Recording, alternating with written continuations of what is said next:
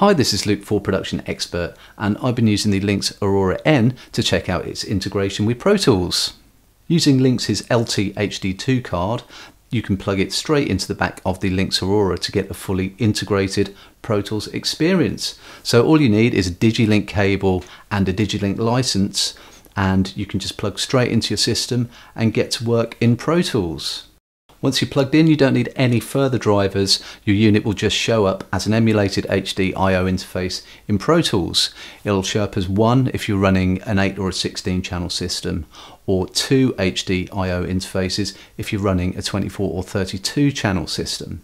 You can do everything off the front panel if you want to, using the navigational tools on the front. It's very easy to do. You can control everything from mic gains to input conditioning, pad, phantom, that kind of thing.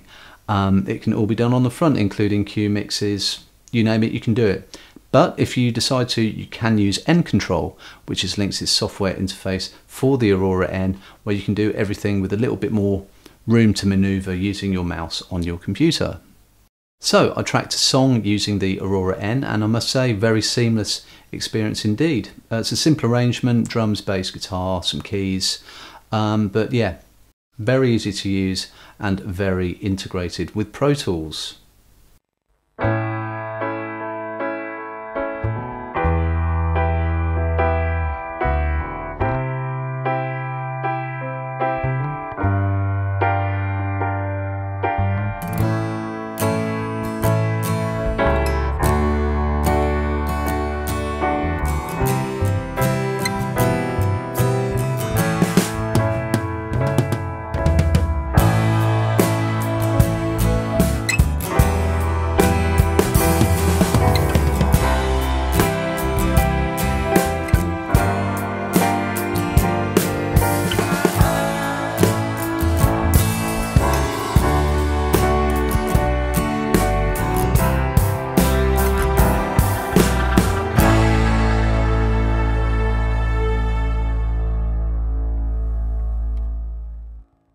So there you have it, that is the Lynx Aurora N for Pro Tools using the HD2 card for full integration with your HDX system.